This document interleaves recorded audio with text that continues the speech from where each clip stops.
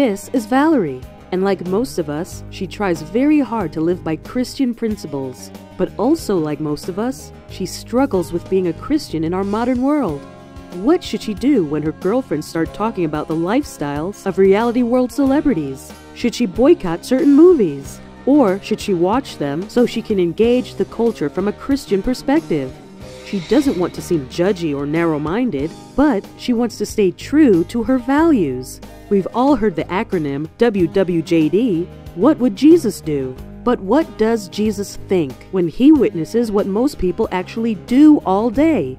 What does Jesus think of our television shows, our movies, our churches, and the leaders who run them? What about our music, social media?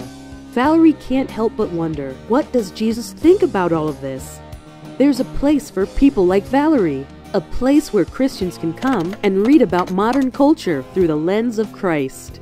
That place is called A Fresh Word. It's a media platform that gives sincere followers of Jesus a fresh perspective on culture and society. We keep current on all things current so that Valerie can place her focus where it needs to be. And it's not the same old Christian party line. A Fresh Word challenges traditions, challenges political correctness, challenges thinking.